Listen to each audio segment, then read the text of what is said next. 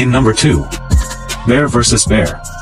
In the wild, bears are generally solitary animals, and encounters between different individuals of the same species are often territorial or related to mating. If two bears were to meet and they are not family members or a mating pair, there might be aggressive behavior as they establish dominance or defend their territory.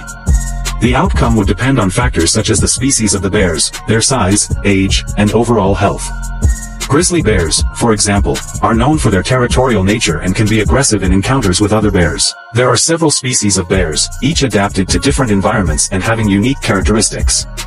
Some well-known bear species include the grizzly bear, polar bear, black bear, and brown bear. The comparison would involve examining their size, habitat, behavior, diet, and other characteristics. For example, polar bears are adapted to the Arctic environment and are excellent swimmers, while grizzly bears are found in very